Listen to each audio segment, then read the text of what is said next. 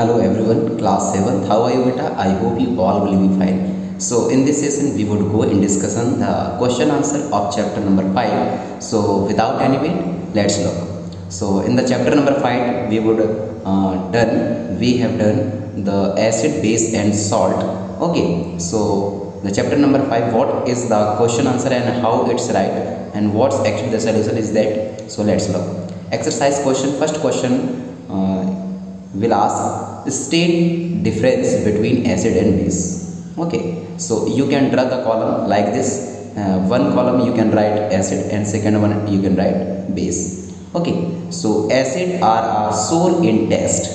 यदि हम एसिड की बात करें तो एसिड का जो टेस्ट होता है वह सोर होता है and base are the better in test. In the basis of test के बेसिस पर देखें तो एक को सोर और दूसरे को बेटर से प्रोनाउंसिएशन कर सकते हैं, या प्रॉपर्टीज बेसिस पर हम इसको एक एज अ डिफरेंस पॉइंट ले सकते हैं. Second one, asset turn blue litmus paper into red colour. Okay, सो एसिड जो क्या करता है बेटा, एसिड जो है ब्लू लिटमस को रेड में कन्वर्ट करता है. सेम इसकी इन्वर्स होगा, अपोजिट होगा बेस वाला. That means the base does not change the colour of blue litmus paper, it's change the colour of red litmus to blue. Okay, second one, third one you can write acid does not change the color of the red litmus. जो acid है वह red litmus के colour को change नहीं करता, यह blue को red करता है.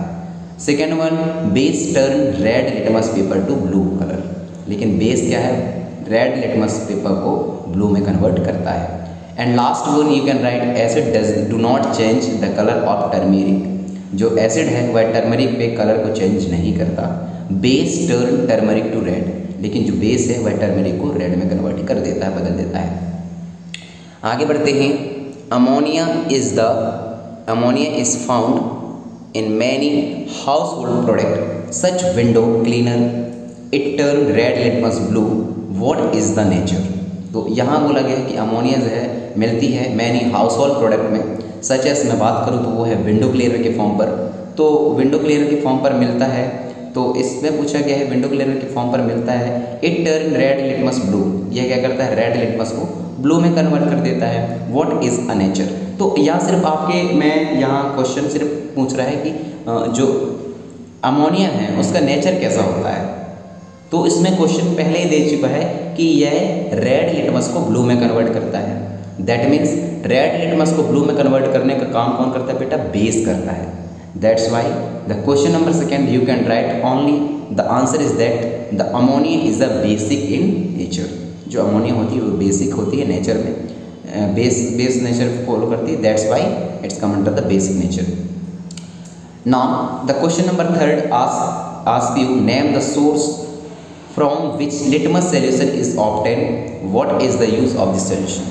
बोला गया है name the source from which, वह सोर्स का नाम बताइए जिसके थ्रू लिटमस पेपर आपका सोल्यूशन मिल पाता है. What is the use of this solution, इसका यूज है किस वजह के लेकर के की जाती है. तो litmus solution is extract from the lichen. जो लिटमस सोल्यूशन है यह लाइकेन से मिलती है बेटा. Litmus solution is used as a indicator, और लिटमस सोल्यूशन जो है यूज़ किया जाता है as a indicator to find acidic and basic solution, nature of solution. तो इसका यूज जो है एसिड और बेसिक मतलब जो सोल्यूशन है उसका नेचर कैसा है इसको फाइंड आउट करने के लिए एज अ इंडिकेटर सोल्यूशन के फॉर्म पर यूज़ की जाती है, और यह लाइकेन से अलग किया जाता है. नेक्स्ट क्वेश्चन देखते हैं. It is the distil water acidic, basic and neutral, how would you verify. जो डिस्टिल वाटर होता है वह एसिडिक होती है, बेसिक होती है या न्यूट्रल होती है, आप कैसे पता कर पाएंगे. तो सोल्यूशन देखते हैं. You can write in the solution distil water is neutral in A nature. जो डिस्टिल वाटर होती है वह नेचर में न्यूट्रल होती है. And this can be tested by using red and blue litmus paper. और इसको अपन लोग यदि आइडेंटिफाई करना चाहें या वेरीफाई करना चाहें कि ये न्यूट्रल होता है या नहीं, तो अपन लोग test paper blue litmus paper का यूज़ कर सकते हैं. क्योंकि आप लोगों को पता है blue litmus paper as a indicator काम करता है, और यह रेड टू ब्लू में कन्वर्ट होता है और ब्लू टू रेड में कन्वर्ट होता है depending on the nature of solution.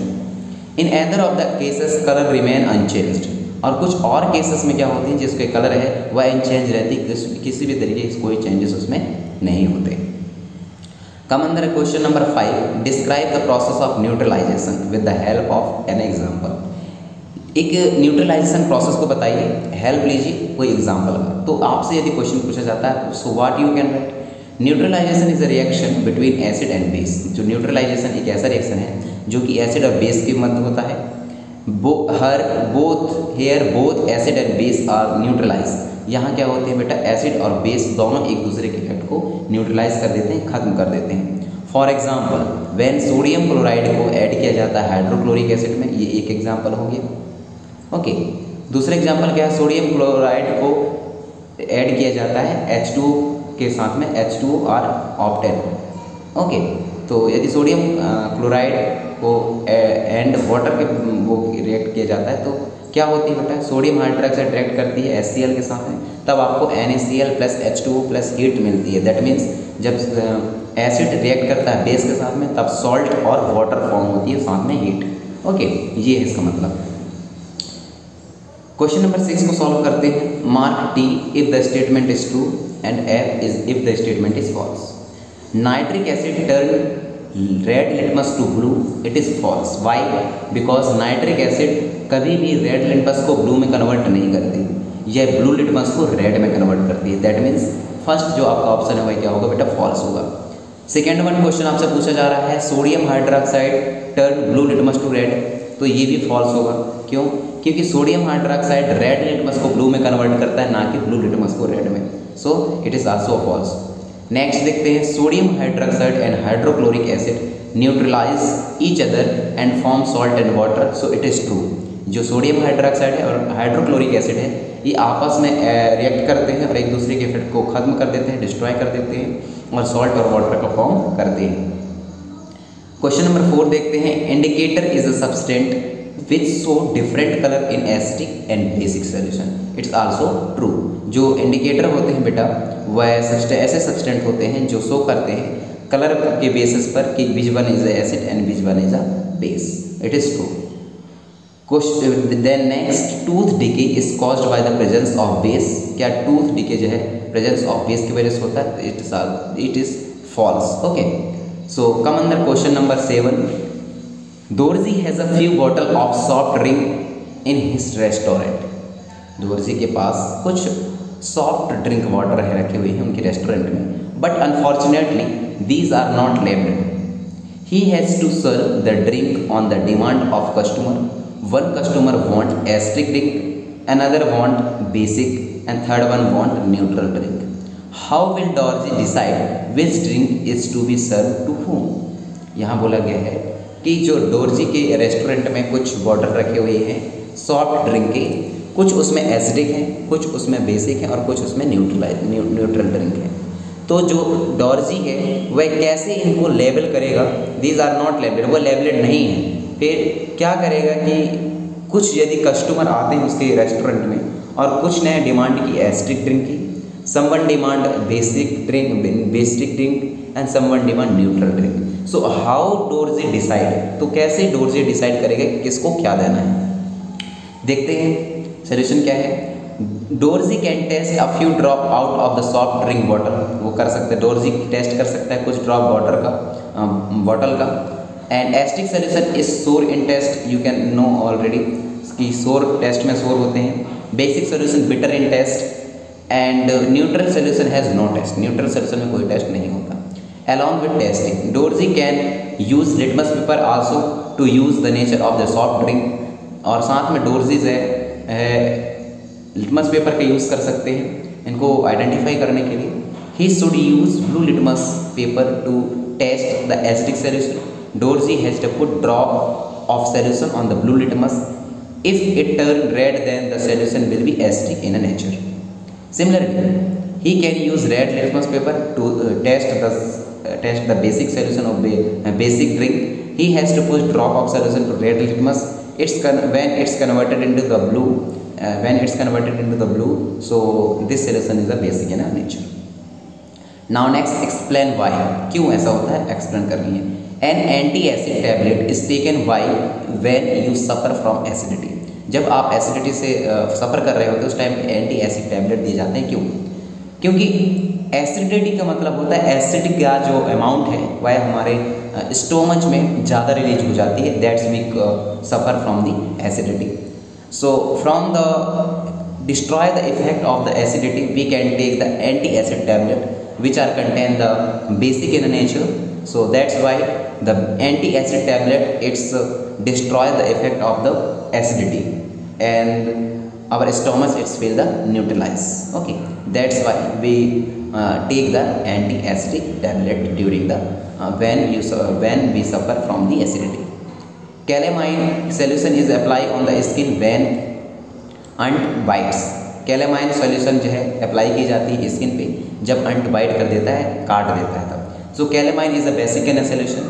अंट जो है फॉर्मिक एसिड रिलीज कर देता है हमारे बॉडी में जो पेन करता है. यदि कैलेमाइन बेसिक सॉल्यूशन का है तो वह उसके इफेक्ट को खत्म कर देता है. ये इसका answer. Next, factory waste is neutralise before disposing it into the water body. Factory waste को is neutralised before disposing. Neutralise करनी चाहिए वाटर बॉडी में डिस्पोजिंग करने से पहले. सोल्यूशन क्या है? Anti acid tablet contain base like milk magnesium with neutralise the acid produce of the stomach. That's why we use the anti acid tablet milk of magnesium. Okay, when unbite and inject formic acid inside the skin, calamine consists of the zinc carbonate. Calamine is consist of the zinc carbonate which is basic in a color. Hence calamine neutralize the effect of formic acid to bring relief for the affected person. Okay, and next one for factory waste are acidity in nature. जो factory waste होते हैं वह acidic nature में acidic होते हैं. Which in nature which may cause harm to the acidic life, aquatic life. जो aquatic life जो पानी में पाए जाने वाले ऑर्गेनिज्म है उनको नुकसान करता है. दैट्स वाई उसको हमें न्यूट्रलाइज करने के बाद इस तरीके से वाटर बॉडी में यदि छोड़ते हैं तो छोड़नी चाहिए, बाकी नहीं छोड़नी चाहिए कोई वेस्ट को. Next question, 3 liquid are given to you. 3 अलग अलग लिक्विड आप लोगों को दिए गए.